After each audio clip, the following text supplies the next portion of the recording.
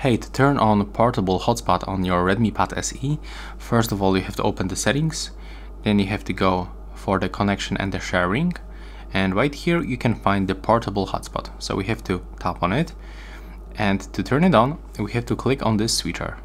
And when you do this you will get a few additional options that pops right now. So first we are able to set up the portable hotspot. So right here when we click on this network name we can simply change it. So I'm gonna pick the Wi-Fi pod, that's the name of my network.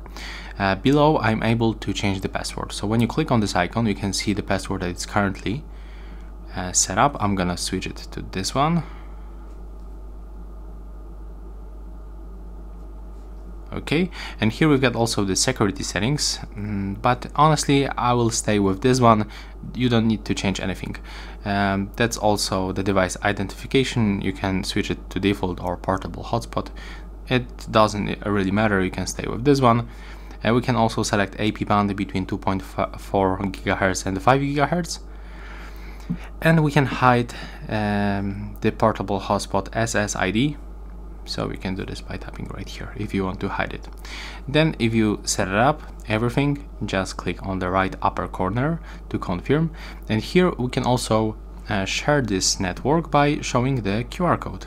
So right now it appears on the screen, and all you have to do, let me show you. Here I have my phone and I'm gonna turn on the QR code scanner. There we go. And when I'm gonna scan this code, on my phone I can connect to this network. So that's really good and quick way to connect to this network. To share the hotspot, click done if you finish. You can also turn off hotspot automatically when there is no connected devices around, but I'm gonna turn it off actually. And yeah, that's it. That's basically all for the portable hotspot. You got also additional options, like you can for example share the Wi-Fi network by the Bluetooth tethering. But yeah, that's all for this video, bye bye!